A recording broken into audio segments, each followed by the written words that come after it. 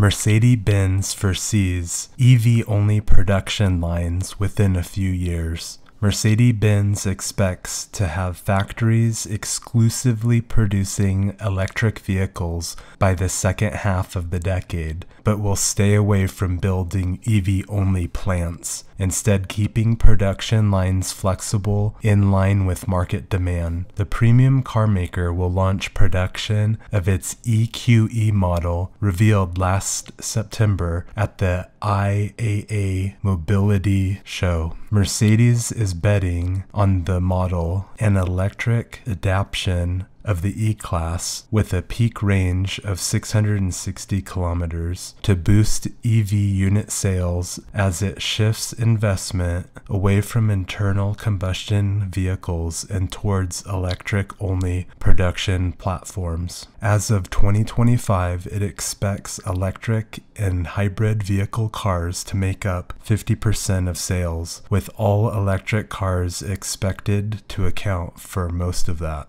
Thanks for listening to Inkvine for quick and straight to the point news.